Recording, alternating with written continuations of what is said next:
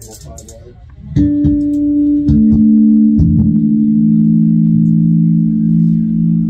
Are you just on the Rumble 25? I'm here. Yeah. The Fender noise, man, it just works.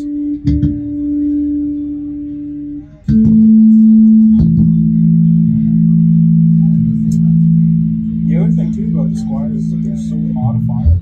I mean, like, Yeah. the wood's fine, you know. Yeah. The wood is fine. So this is blend, this is mid, I'm assuming, and this is treble and bass? I believe so. Sometimes they stack them where like the mid and the bass are on one knob and then the treble's its own knob. Okay, so let's...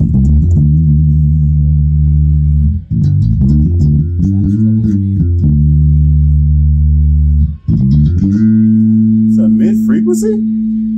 Maybe. Is it two-band or... Go all noon again for me? Let's see. Where's noon? It's a great question. Nope. Let's see. There's no detent? That's obnoxious.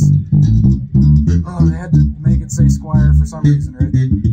That's funny. Oh, and they're loose too, butters.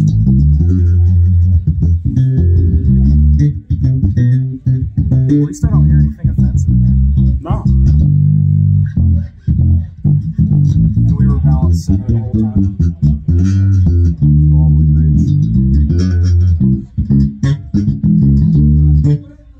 Ooh, it's bright, but not bad.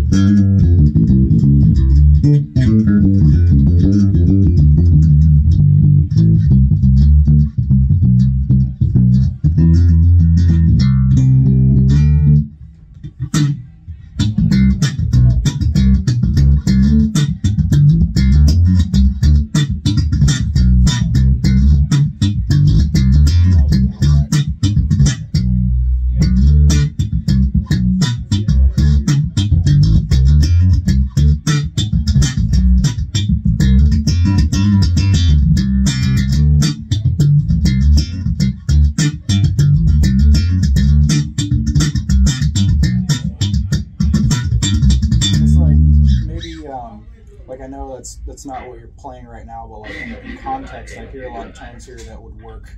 You do it like funk, like in a dance groove, or honestly, like these pickups, they sound like they would do great in metal context too. Possibly, like yeah. That high mid, it's coming through. It's nice and growly, but like you pull that brightness down, it's really not even bad when it spanks at you, you know? Yeah. I want to know what the hell these are. Yeah. Because I assume mid, high, low. You'd think, right? Right? But whenever there's no middle detent for the top one. So it's different. And then there's no middle detent for this one. So you just kind of just... Yeah, so I would like hunt for the middle of the knob maybe. And then like play the same thing over and over. So, like, yes, pretty much. Yeah, it's kind of like...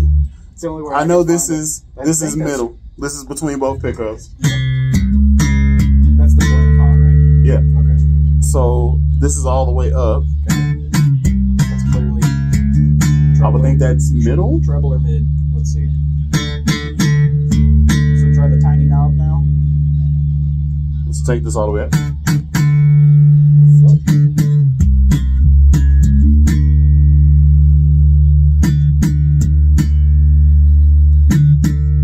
Is this mid? Might be your mid. So I think big knob is treble. Okay, so and then maybe that, everything all the way out. Maybe that sleeve is your bass. It's really obnoxious. Treble? Treble. I think that's treble knob. Okay. I think that's treble knob. I think that's mid knob. This isn't really doing anything. I think this is mid frequency. Yeah, you're probably right. And then this is bass. This is treble. What the hell? Now I'm confused. May I? Yeah, please. Let me see. Let me see if we can decipher. Sir, what are you looking for? a single or a double? Let's say so. Everything down. You knob. Right. I wish you were actually. You wish you had a detent, detent like a center to get you mine. Anything, yeah. So everything down. Let's see. I don't hear nothing.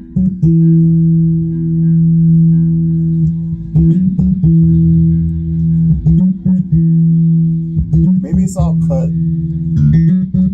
That's trouble.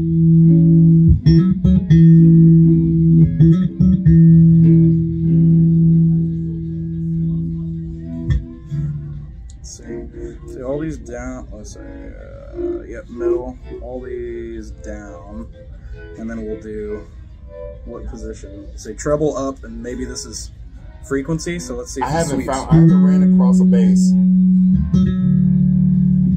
Also, flip it over real quick. So this is the active preamp, right? Yes, sir. Okay, so I don't know if it'll function. What does it say? If there's a don't switch say there. anything. A little strange.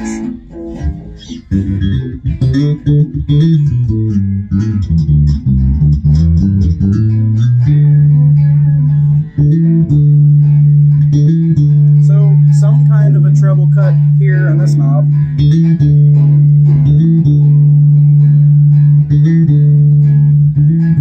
Maybe that's your mid knob.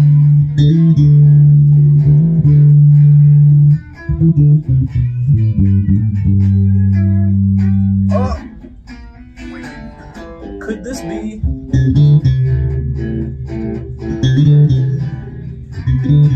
Okay, maybe it's bass treble master tone. Oh, I'm getting bass treble master tone out of this. Like, right? But okay. then we go treble down, even less, right? Okay. So treble all the way up, bass all the way, excuse me, treble up, bass down, tone down, right? Okay, turn tone all the way up. Tone all the way up. Now bass all the way up. Oh, that's interesting. That's what I'm getting out of it.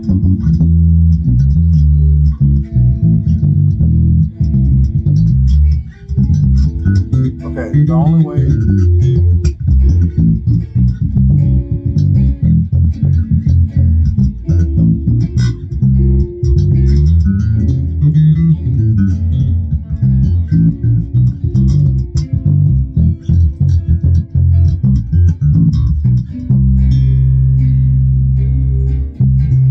Yeah, I think that's Yeah, master I think tone. that's what it is. So yeah, it's like bass. I think it's bass, cut, and boost, treble, cut, and boost, and master tone. Or maybe because there's no center detent for that back knob. Nope. So it could just be treble and bass cut. That's also possible. Yeah, and then like master tone. Yeah. Treble, bass, cut, master tone, and then that's totally feasible for like a 9-volt system. Sometimes the 18 volts have your whole parametric EQ on board. I have an EMG JVX set, which is really simple. Yeah. It's just volume, master tone, but it's also 9 volts. Yeah. So that tone knob just cuts harder than normal. That's all it does. Okay. And I can see where that would be useful. I love that personally. That's my own. You know what's really stupid? Which one? Young me will go for Sire. Dude, yeah. Like the young me will go for Sire. I just want everything possible. But cheap. But if you can. Like for the money. Regular me, Like Court's really nice for that too. I've been 35 and plus me is just like that. Yeah. It's just that. That's cute. Yeah. That looks the part. It does the thing. Like so far, I don't blame you. which is really trippy. So far, this one and really? that one have been the favorite basses that I've played thus far. I want to get my hands on the Schecter, but it's behind bars right I now. don't mind pulling that there. If you need to. And I also want to get my hands on this Ultra. American Ultra, good choice. Actually, if out of all of them, that's the only one with a real bridge. That's fair. Yeah, it's the only one with a real bridge. Yeah. So right now I'm doing the recording thing, Yes, sir. and it's for me So I don't own 50, 60 basses. I have to go places where the basses are so I can get an idea of it. And then later, I then talk about it. That's been a nice little surprise, this Mustang. Yeah. That's been, and I had, because the Bronco pickups in it, I had my own thoughts about it because I played a Bronco bass. And I was like, it's not that. I wouldn't spend $200 on just that if it's not going to give me that, but in a smaller package. Agreed. So that actually is really nice, and I enjoy playing that one. But so far, this Warwick right here, which I didn't give a thought to ever. Warwicks, man, they're weird. They feel very baseball-y, like behind the fretboard, but the fretboard feels great. Yeah. You know, that's always once how it is for me. It's made for people with bigger mitts. That makes sense.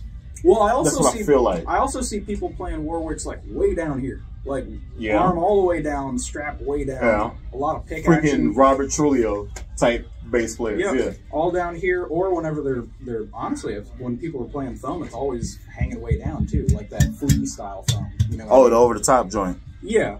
Kind of over forearm thumb. Yeah. That's what I see whenever. At least those are the genres I see people reach for these for most of the time, you know. But that surprised me because it's very simple. I don't know if that's active. Is that active? Turn on? Nope. It's just passive, so it's volume, and then tone. Volume, so the way it's set up, it sounds the part. And I could do with that. 5-string, yes. 4-string, probably not. But 5-string, yes. I can do with that. 5-string 2 Music Man is a very powerful machine, dude. 5 pickup, 5-string 2 Music Man. My customer service manager in Princeton had one. He just recently ordered a 6-string bongo. Ooh. Yeah. Boy, I turned him on to it because I had a buddy of mine who was shopping for basses in Nashville, and he actually went all through Nashville looking for something and settled on the bongo after playing everything. He went to the low end. I don't know if you've ever heard of that shop. But like, they don't have anything hanging on the wall less than like your mortgage payment, you know. Yeah. And it was like insane. So I was like, you played everything there, and you all that custom stuff, and you landed on the bongo. Yeah. So I turned him onto it when he was shopping for a 6-string, and so he went through everything. He cross compared, did all the specs, and he bought it too. And Larry came and he strung it up, and we were playing it for a little bit back there. Dude, it sounds incredible. It's like playing the low end of a piano. It's so sick. So, in that same vein, there are two basses that I have to bring up with the bongo. I have to say the Big L. I have a Big L5. LTD? No, this is Ernie Ball Music Man as well. Oh. So it's a 3 pickup Music Man. Good God. Yeah. I've never even seen it. So, hold on. I think I'm It's over here. Yeah. Let me tell you something. It's rare that I actually get somebody that I can talk to that's into it just like I am. But this is great. So, when I saw that, they made the production model, and I was like, what? That's cool, man. Yeah. They actually came out with it before the pandemic actually struck, the Paranormal. Oh, really? Squire. Paranormal 54. Okay.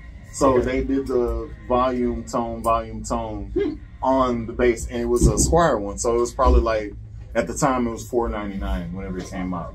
They're probably like $6 now. Probably. Because, you know. COVID-nomics. COVID. Yes. COVID-nomics. COVID made the COVID-nomics. I like it. Oh, yeah. I like it. They definitely made the wood very expensive. Yeah. For whatever reason. Do you remember when all those memes are flying around? It's like, I want a 1973 Corvette. I have 3 pieces of plywood. Don't lowball me. I know what I got. I know what I got. It's like, damn you people. The truth hurts. You know? Okay, so let me ask you this. What is your dream guitar? Okay, so I went to NAMM once, and I played a lot of really tasty stuff there. Okay. And out of all of the stuff that I picked up, many things felt great. Okay. Many things even felt like, oh, Excalibur, right? Yes. But only one bass that I pick up that felt like mine for some reason, like an extension of my arms, and it was the MTD guys, Michael Tobias Designs. Okay. Have you ever talk to me? Have you ever heard of them? Yes. Michael Tobias, I think, originally worked for Gibson, and then he got either axed or he was making better guitars, and they were like, "Get out!" I can't remember which. And he did Michael Tobias, I think, as an extension of Gibson for a while, and then I think they bought him, and then he was like, eventually went solo again. And they do custom builds mostly now. They do have they have the Kingston line, which is actually the cheaper, the Squire. Yeah, it's their the Squire of MTD. Pretty much their I want to say Indonesian line. Yeah. And they're American instruments. They're made out of New York. The thing that's magical to them, for me, is what they do. The joinery between their finish and their wood is like witchcraft, because you always get a finished bass. For me, I don't like ultimately the way a finished bass resonates. I am a nerd. I have a Filthy Mexican J that has been sanded down. Oh, so you took the whole lacquer stuff off of it? The lacquer on the top is gone. There's lacquer on the back, but the lacquer on the top is gone, and that thing barks like a dog. I love it. Okay. The first. So you're a mid-range person. Yes. Is it a J bass or a P bass? J bass. And my first big inspiratory tone that made me want to just really play a whole lot was Geddy Lee, and that guy's very barky. Yeah. His whole shtick is he basically plays way too hard. He just drives his pickups. Yeah. Intwistle was the same way. Yeah. Just Yeah. And so that tone is sick, and I really loved it. So I kind of tried to chase that down. My next big muse, I turned on to Victor Wooten, and I was like, wow, this guy's he's expanding my vocabulary so fast. And I heard his whole spiel about the JVX pickups, listened to him, and I was like, I'll just order, because he has a PJ. And I was like, I can't get that tone, but I was like, I still like the clarity of the upper range. So I'll order it and see how they sound. And it turns out they were just what the doctor ordered, because when you play them really hard, they drive. They're EGs, So I was like, this is perfect. It's just like a J bass that spanks a little harder. So I have that. It didn't come with a fretted neck. It came with a fretless neck, so I put a fretted neck on it. Hipshot tuners, it's got a D-tuner on it. And then I slapped the Hipshot kick-ass bridge on it. Copper teak on the inside, and oh my god, that thing, it plays like a dream. Okay. So that's my that's my daily driver, and I hope they put me in the ground with it. Okay. But so for me, I had spent so much time putting that thing together. When I got to NAMM and I picked up that it was a Kingston Saratoga, I was like, who plays that? Norm Stockton. Yeah. It wasn't the Stockton signature, but that's who plays the Saratoga. That's his signature. I picked up the Saratoga, and I was like, oh my god, it feels like they made my bass for me. Yeah. And again, that finish didn't slow the harmonics of the bass down at all. It still felt snappy and alive. Yeah. Not like it for me, a lot of these, I love them, but they get candied over to death. They don't even resonate anymore. You can kind of hear them, but it's all pickup. Yeah. I love when you can hear the instrument. Yeah. So I'm gonna give you. This is just me to you, for you to just listen. Yeah. You go on Instagram, check out some stuff. I would love to. I'm gonna give you Serek, S-E-R-E-K. Okay. Serek basses. They're very they're vintage looking. Derek, you bastard. Close enough. But that's how you Serek basses. They look interesting and they sound completely unique.